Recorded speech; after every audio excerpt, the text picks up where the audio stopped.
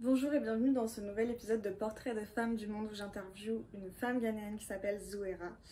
J'ai déjà interviewé une femme ghanéenne, j'ai déjà sorti la vidéo, je te mets le lien là ou là, je sais pas, faut que tu cliques sur un des deux côtés si tu veux la voir. Cette vidéo là, comme tu as pu le voir, elle est assez longue, j'ai essayé de couper au maximum mais en fait tout était très intéressant donc j'ai pas voulu couper plus. Du coup, si tu comprends l'anglais, tu peux la mettre en fond, faire autre chose en même temps que tu écoutes la vidéo. Et sinon, tu peux la regarder en plusieurs fois, sachant que c'est moi qui ai fait les sous-titres. Le cadrage n'est pas tip-top non plus. Au début, on voit un ventilo sur le côté, là. Après, il y a ma tête qui est à moitié coupée. Mais bon, pour une fois, le son est bon. Donc, je suis assez contente de ça.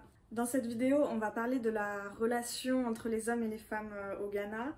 On va parler aussi que beaucoup de femmes ghanéennes ont tendance à être attirées par l'argent et le superficiel.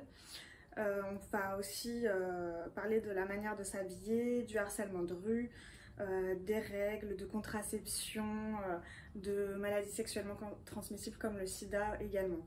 Donc voilà, plein d'autres choses qui sont très intéressantes. Je t'invite donc à voir la vidéo, à réagir dans les commentaires s'il y a des choses que tu as apprises, qui te choquent ou que tu es d'accord avec ça. Voilà, et n'oublie pas de t'abonner, je le dis jamais, mais n'oublie pas de t'abonner pour voir les autres vidéos, les autres portraits de femmes du monde que je vais pouvoir faire autour du monde, ou mes vidéos de voyage, ou mes vidéos à la maison, où je parle face cam, tout ça. Donc voilà, je te remercie beaucoup et je te laisse regarder la vidéo.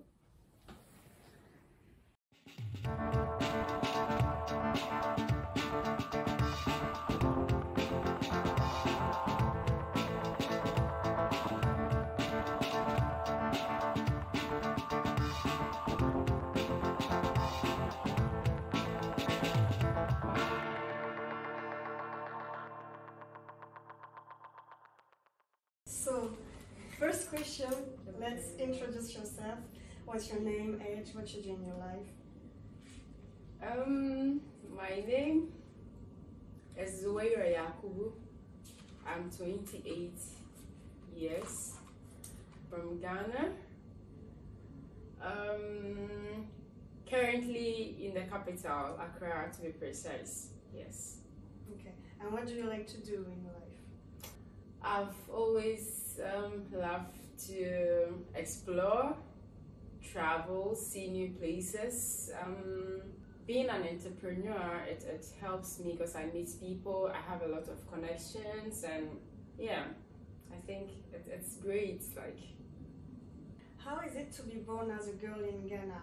Was it different when you grew up than boys? That's a big question. Growing up, being a female or born a girl into the Ghanaian society, it's not easy.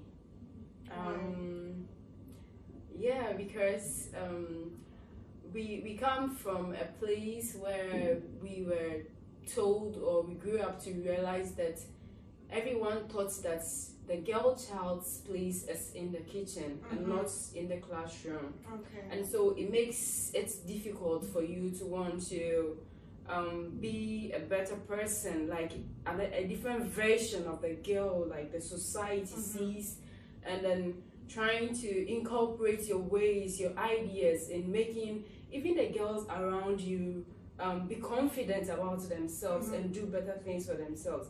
We were brought up and told the guys or the men were usually supposed to be on top.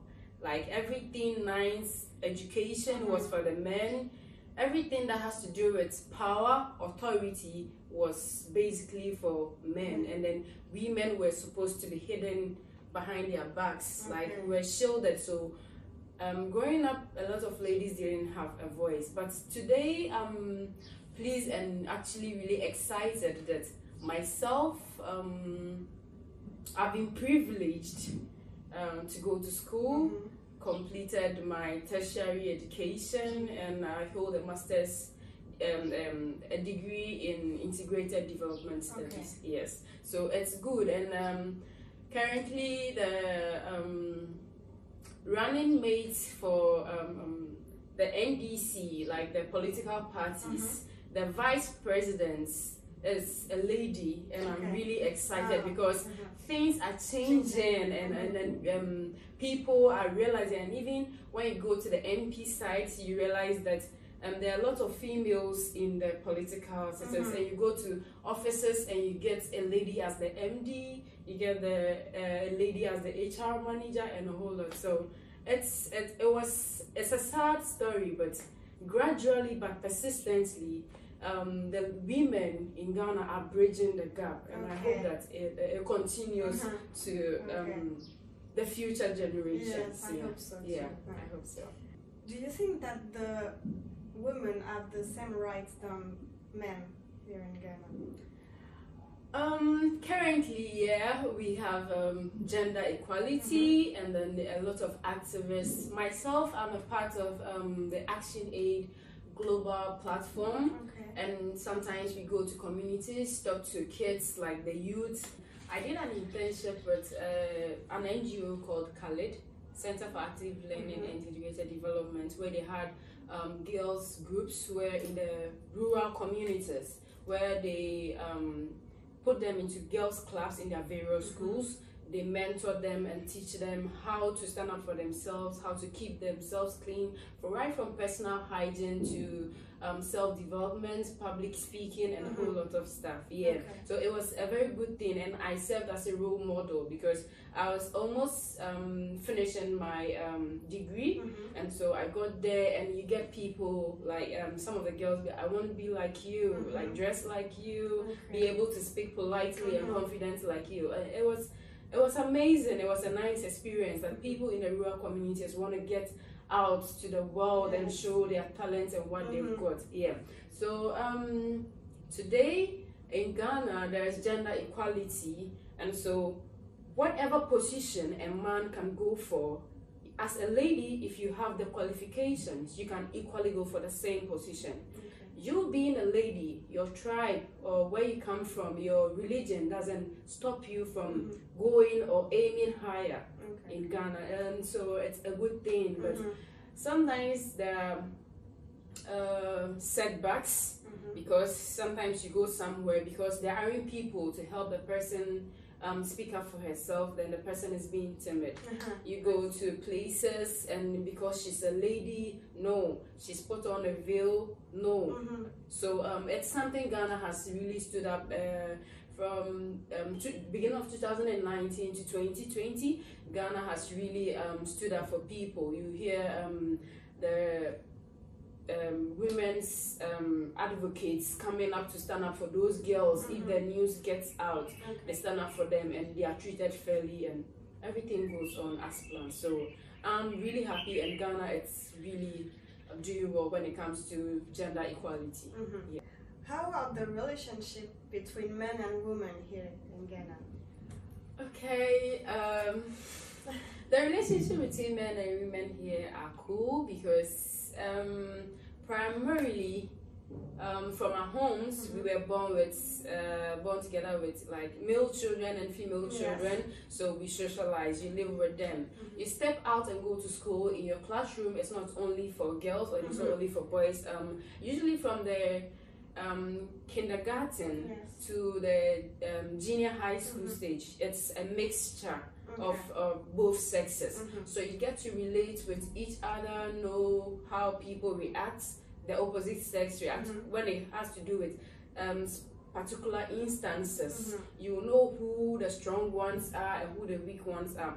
Just like women, they say we are weak, there are some men too, when approached with certain situations, they also go cold. And some women also take charge in that position. So it's a mixture. And I think Ghana, it's okay. But we do have senior high schools that are strictly female schools and strictly male schools.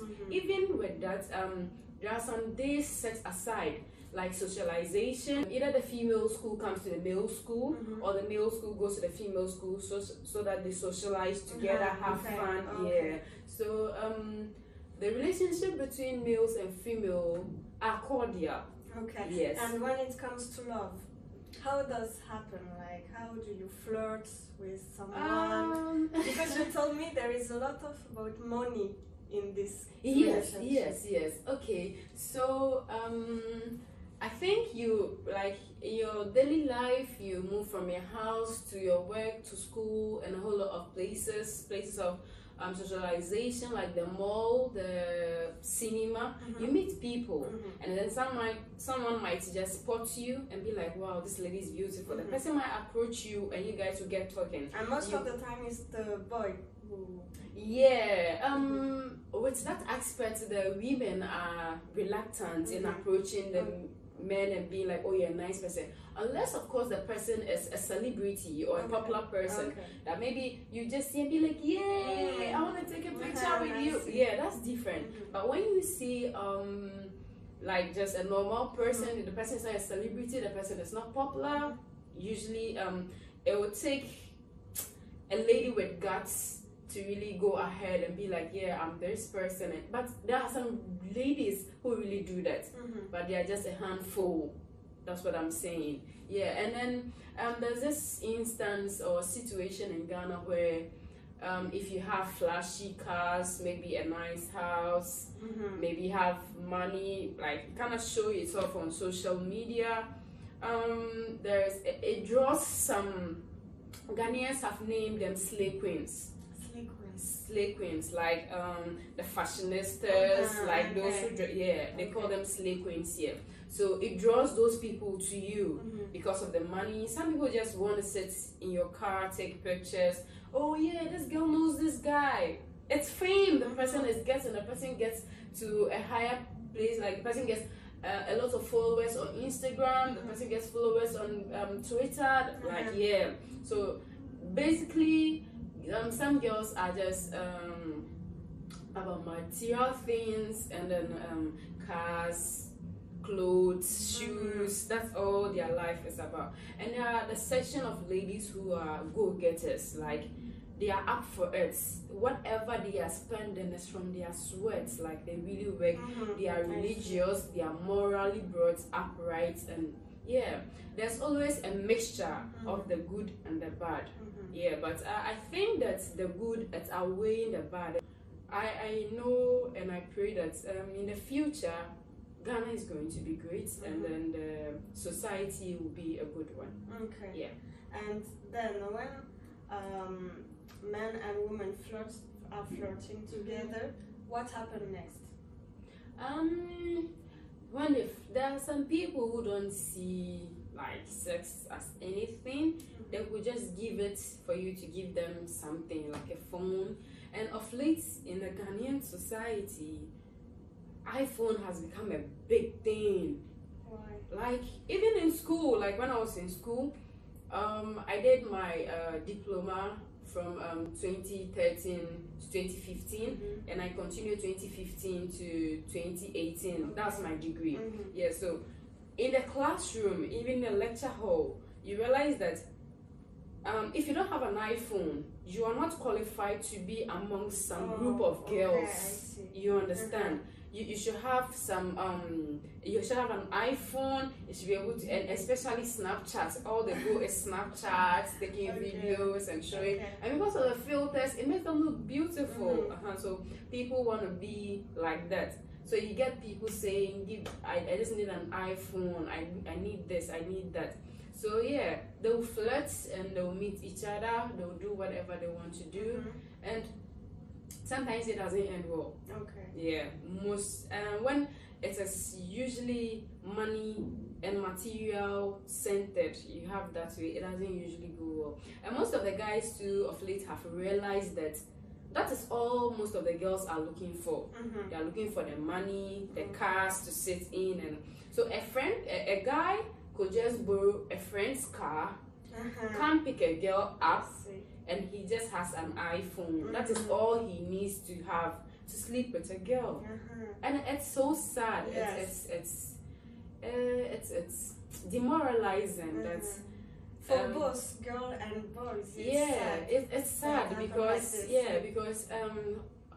today's world, there are a whole lot of diseases that could be transmitted sexually and a whole lot of stuff. But I don't know, sometimes I think they are being ignorant of the fact that they want their pleasure more than the risk they are putting themselves into. And so you get a high rate of teenage pregnancies and a high rate of abortion, sexually transmitted diseases and the like. And the sad part is people contract HIV and there's a virus, some people have AIDS, and they wouldn't own up to tell you. So they feel like, I got it through this, so why would I tell you? You should also get it. So it keeps spreading and spreading. People knows about condom and protection. Yeah, people know about it. Something they've always talked about, and the family planning stuff. But kids, the youth are always ignorant. They don't use. They don't know. There are a whole lot of different varieties of condoms. There are even the female ones, and the family planning methods that you could use to prevent pregnancies. But sadly, the youth don't use it, and there are people in the very extreme rural communities who do not even know that there is anything called family planning. And I think Ghana is going to that stage where they'll be able to spread information, because if I don't fall sick and I'm in the village, I don't get to the hospital, I don't get being told what this is.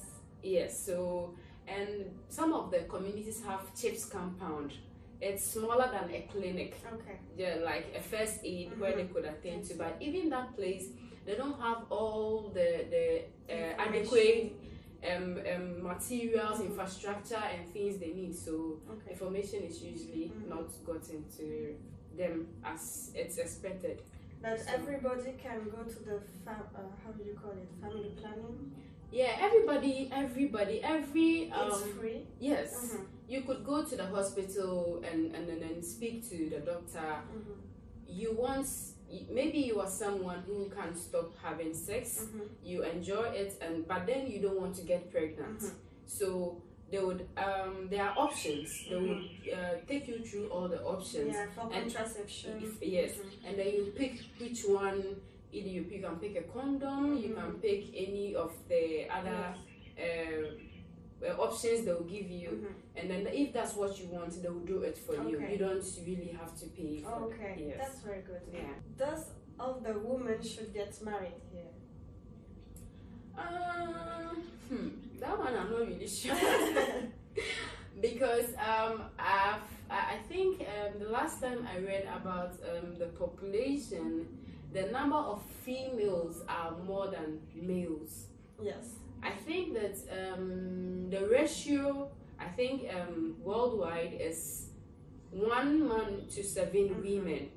So it is going to be every woman can get married, but as to whether in Ghana, yeah, everyone can, but it's an option, or it's kind of mandatory. When you are a woman, you need to be married. It's not mandatory.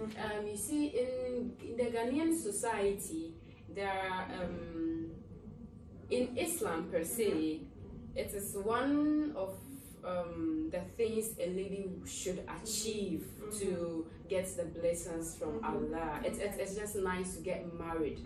Yes, it's the religion. Yes, that's the religious view of it, and I think Christianity also preaches marriage too. But then there are people who would have gone through bad times or hard times through relationships and maybe even courting, that would have made a person feel like, I'm not lucky when it comes to love, so I'm not getting married.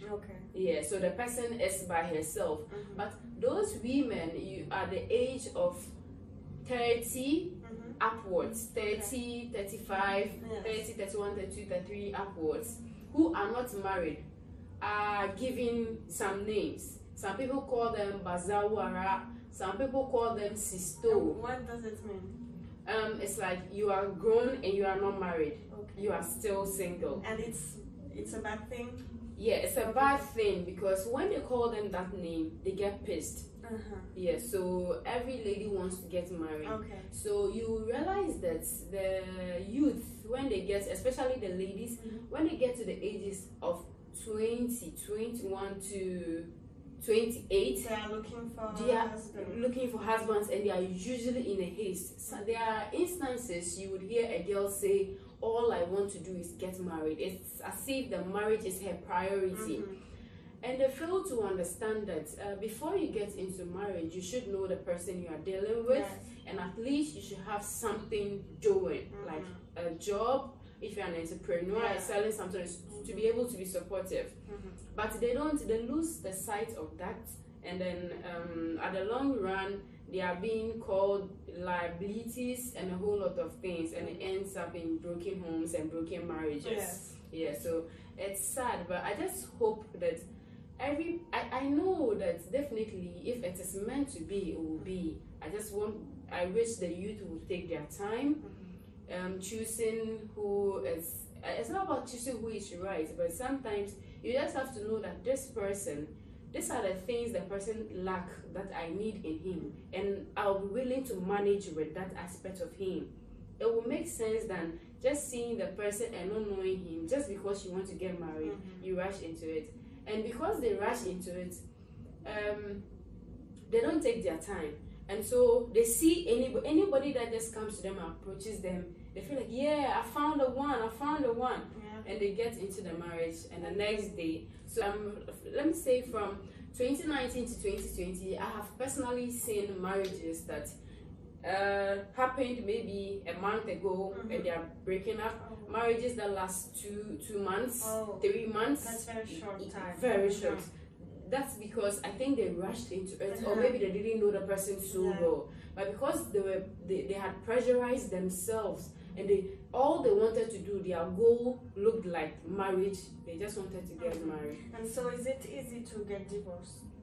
Yeah, it's very easy to get divorced because I think the Christian really do the court signing and everything, but the Muslim side, we don't do it. You don't sign.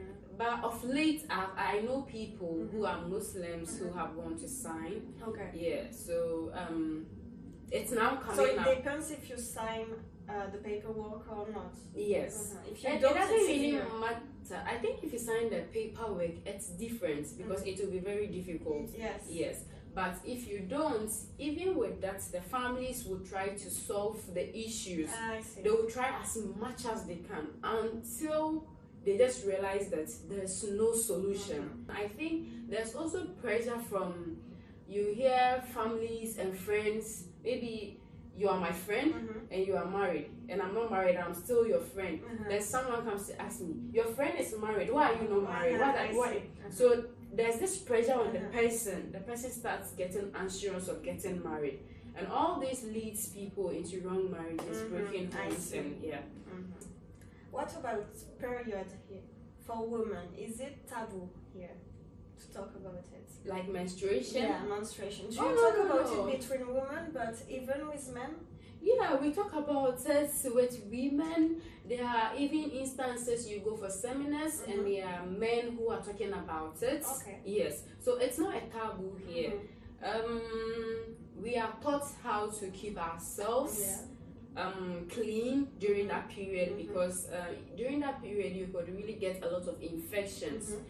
If you are not taking good care of, you could really smell. Even when you are working and no one is seeing it, you could smell. So we were taught in school from the primary 4 upwards, primary 4 to JSS, and then the SHS. But university or tertiary, they know that you know what to do with yourself.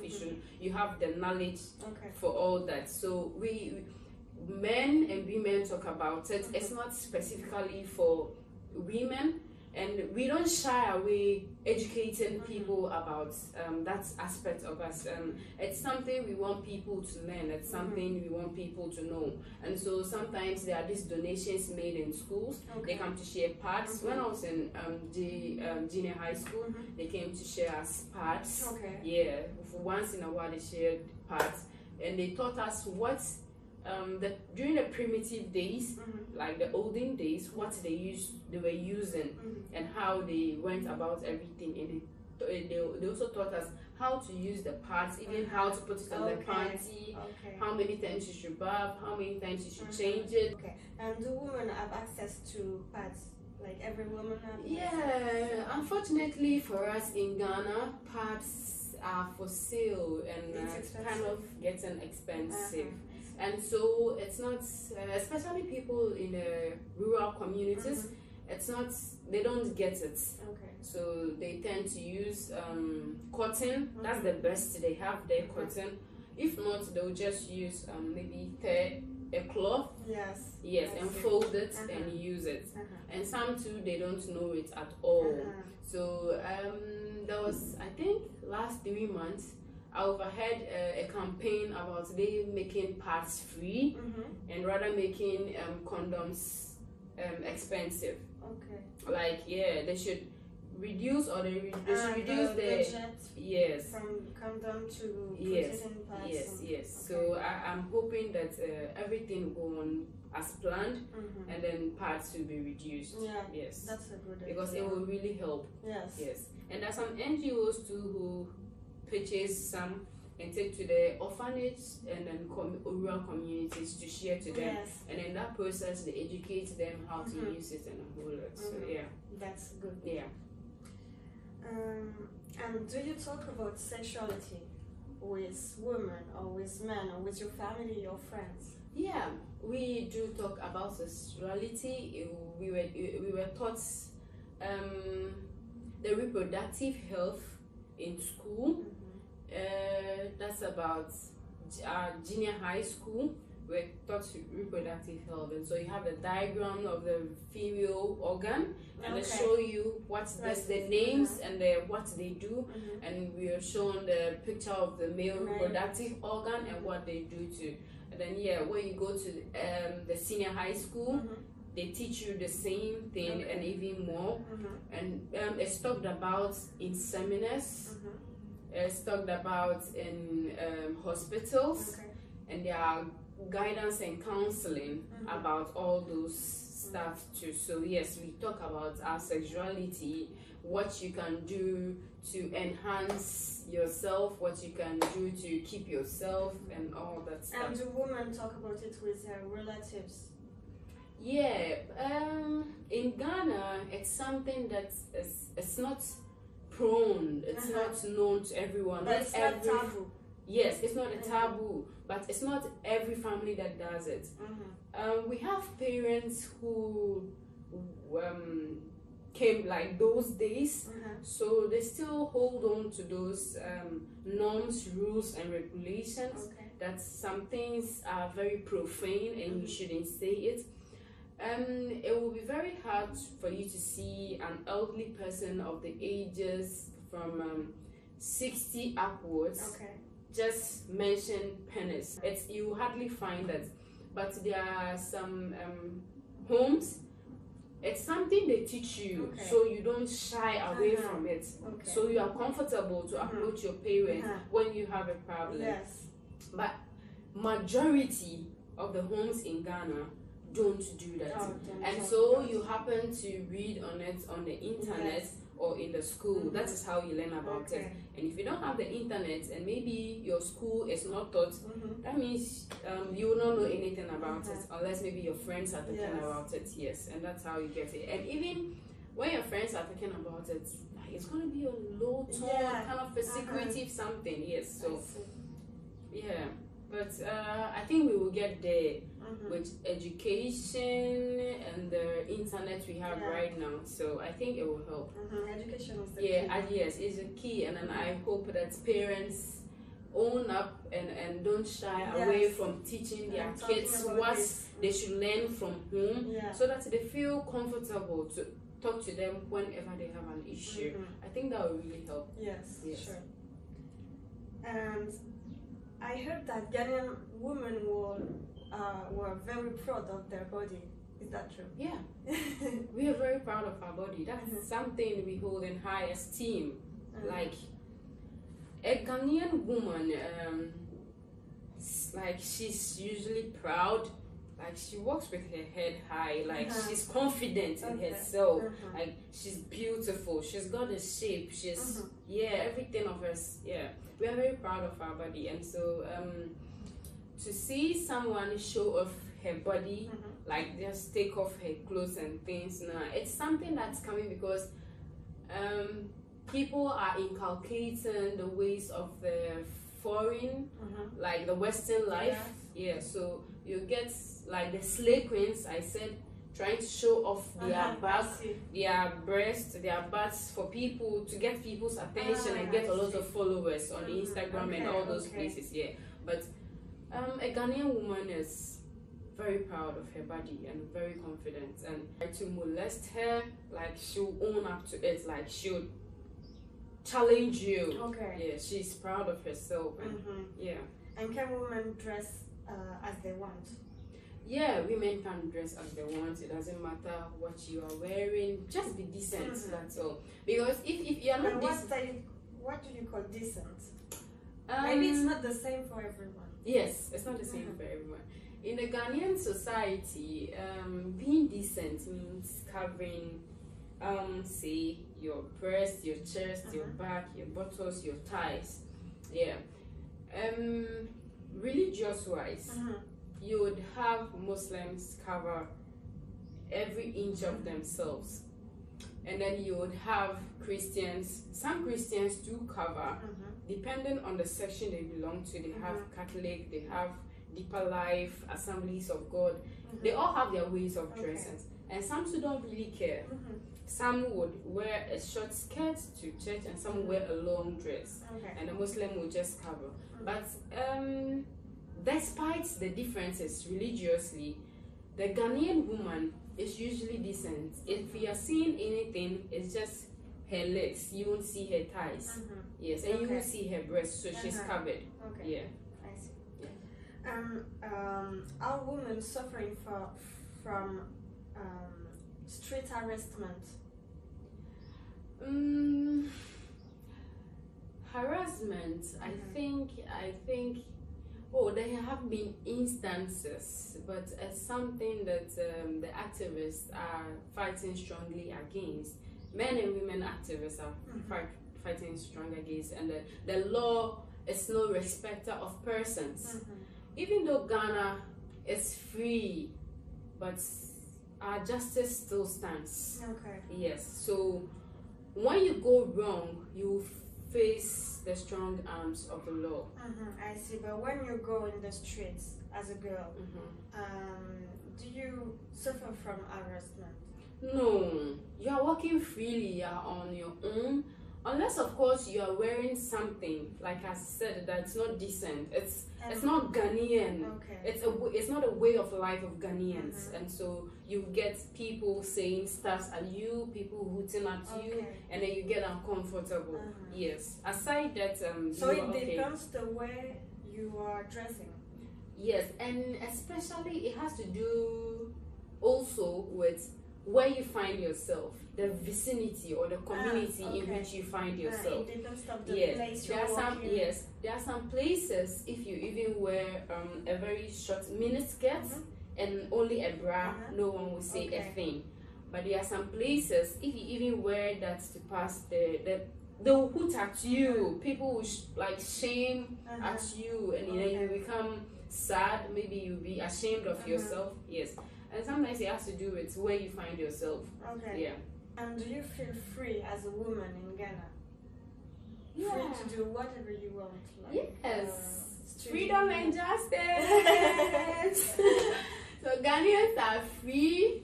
It's not only Ghanaians. Anyone who comes into Ghana is a free person. You are allowed to do whatever you want to do, whenever you want to do it, provided you are not breaking the law. If you are breaking the law, you will not be free. Justice will work on you. There are no respect of persons, your skin, your color. Everyone will be treated accordingly. If you break the law, you'll be dealt with. Yes, but Ghana is a free country. And I love that about Ghana. Yes. Have you heard about feminism, and what does it mean for you? Feminism. Yes, I've heard about feminism. where the woman builds herself up, owns her confidence, challenges herself to do better and more, aim higher, get to better positions in life to bring change to all of her kind. But somehow some are misinterpreting it, yes, because you get people saying they are feminists and they don't want anything to do with the men. The man will limit her, the man is not her equal. No, that's not feminism. Yeah. I think that every woman needs a man and every man needs a woman. I think their problem is they're finding it hard to decipher being humble and then being a slave. The religious wise, the Quran teaches us we should be tolerant, we should be humble before our husbands, like we should be ready to serve our husbands. You can't rub shoulders with a man and want to be left like that. We are women, but we are not supposed to be rubbing shoulders with them. We can compete with them for positions. We can speak out for our voices to be heard and their voices to be heard. Their voices doesn't have to be superior over us. But that doesn't mean we should rub shoulders, we should disrespect. It doesn't mean we should not see them as men. We should give them that due respect. That is why I think they are called the men of the house. Regardless of where you do or what you become, at the end of the day, your husband plays a role. Yes, so I just think that feminism is being misinterpreted. Yes. But it's a good thing when you really get what it means, what it stands for, and you are geared towards getting there. It's a good thing. But when you misinterpret some of the women, we will be like, no, this is not what feminism is about. You are preaching the wrong feminism to people. You are misleading people. Like, we will speak up. Yes. Feminism is about equal rights. Equal rights and women. And not to fight. Not to fight. Not to disrespect. Not to see them as less. Not to show off and brag. No, we're just supposed to. Our voices should be heard like their voices should be heard. There shouldn't be discrimination. Yes, I think that's it. Okay. Yeah. And do you consider yourself as a feminist person? Yeah, I guess. Okay. Because I've worked with NGOs and I'm into groups and clubs that as and when the need arises, we would stand up and speak. Okay. Yes, so yes, I am one, but I don't become so arrogant about it. Yes, it's not about that. I just want to have equal rights as my male counterparts, and when someone is not treated fairly, I should be able to speak up for the person to get the justice the person deserves. So basically, yes, I am one. And now it's my last question. What do you want to say to all the women who are watching this video? I want to say to all women, especially the youth and the young ones growing up, I want to say, don't give up. I want to tell you to be confident. I want to let you know that you are not alone, regardless of what you are going through, wherever you are. You just need to speak up, get to the right officers or people and ask for help, and they will help you out. Sometimes you have to be patient. In your patience, you shouldn't be weak. You should be audible. You should be able to be confident and stand up for yourself. Be that power woman. I see the future to be a female. For now, the presidents can be males, but to me in the future it's female, because we are the mothers of the land. We are we are those doing the empowerment. We bring forth the children, we teach them what to do and what not to do. So if we can't do this and bring up children who are upright in society, morally upright and everything, I think we can do more for ourselves. And I want to entreat that every woman should at least find something doing and don't just sit back and watch the men do all the work. You deserve that. You can do it and even do it better. Thank you. Okay, thank you. Thank you very much for this